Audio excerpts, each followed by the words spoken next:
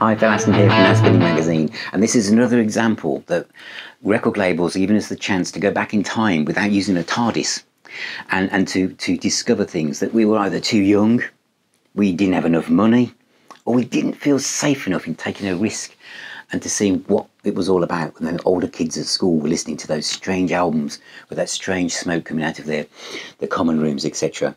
Well, this is one of those bands, and they're both from Esoteric, and it's Jade Warrior. The first album from 1971 and the follow-up from 1972. They've just been remastered and reissued, and Jade Warrior albums are very hard to find and incredibly expensive on vinyl.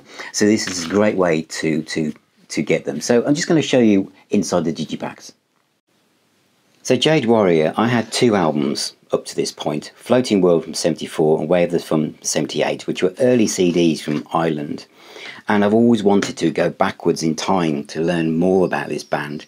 And now, thanks to Esoteric and Cherry Red Records, I can. And this is the first one from 1971. Nice digipack. You've also got a bonus track as well.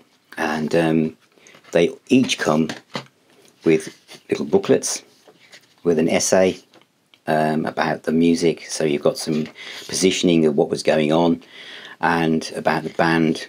Nice bit of artwork there as well, more detail. You also get the lyrics as well, so you can see here that Steve Pilkington did the essay in February 2022, so this is hot off the press. As I say, you've got the lyrics as well, and then the credits at the end. And Esoteric just do fantastic jobs on these reissues. So that's the first one from 71, and then the next one, 72, is called Last Autumn's Dream. And this also comes with isn't that a great design? Isn't that an absolutely superb design? For those of you who must have a vinyl version. But this feels tactile as well.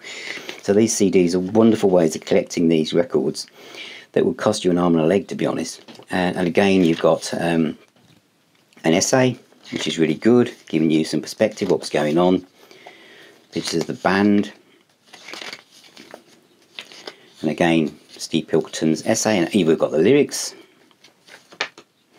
and then the credits as well. And I say this is superb actually remastering as well by Ben Wiseman, and both of them are highly recommended if you're into British prog and rock history.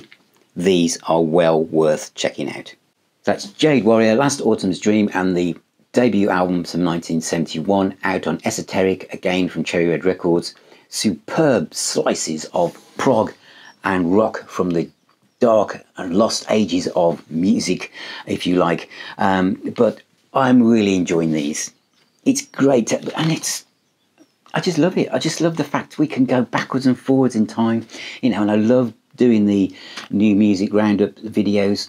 But you can see the lineage from the rock music now, because rock is alive and kicking, going back to again this other time when bands were again struggling to get heard and be seen. If Now Spinning had been around in 1971, I'd have done a video just like this. So thank you for watching, thank you for being here, thank you for all of your support, and I shall see you on my next video.